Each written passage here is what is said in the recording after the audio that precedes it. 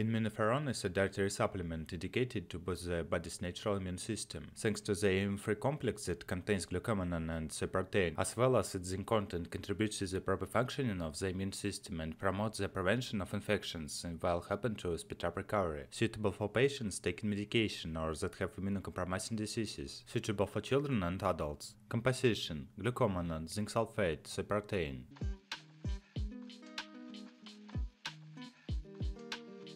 How to use.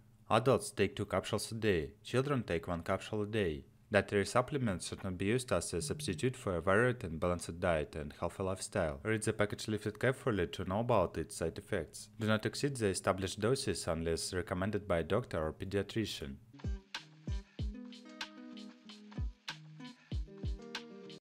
Pharmaceutical Advice.